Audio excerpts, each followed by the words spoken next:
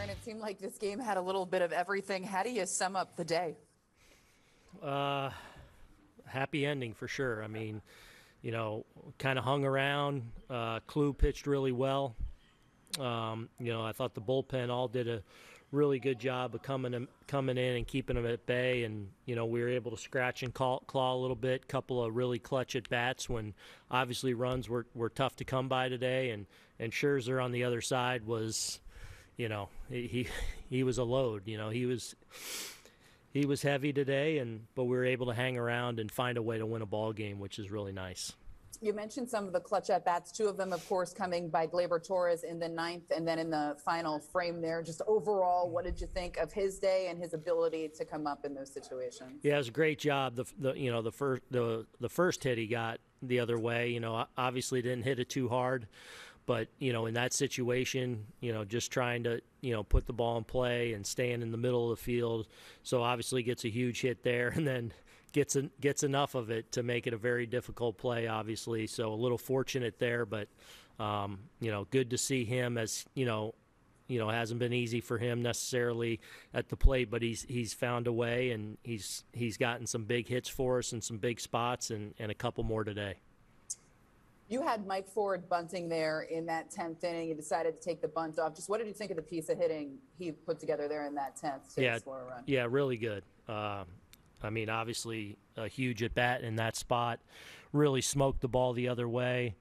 Fordy's been grinding a little bit, having a tough go of it here this last week, but and he's actually a guy that handles the bat really well. So I was comfortable with him bunting there. But once he got into that 3-1 count, I just felt like it was a good leverage count for him. That even if he didn't get a pitch, the walk's always in there with him as well. So, but he put a really good swing on it the other way.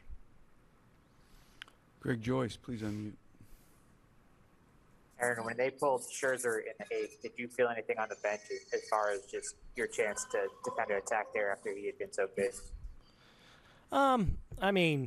Obviously he was pretty dominant today and kind of having his way for the most part. Higgy obviously got him to nick him a little bit, but I figured he probably wasn't going to go much longer. I didn't know when exactly they might pull him, but I don't know. I felt like hopefully eventually we could have scratched one off him. I knew he probably didn't have much left, so we were just kind of focused on trying to crawl our way back into the game. We were right there the whole game and finally got that hit to even it up. So I don't know if necessarily him coming out or anything changed the mood or the focus at all.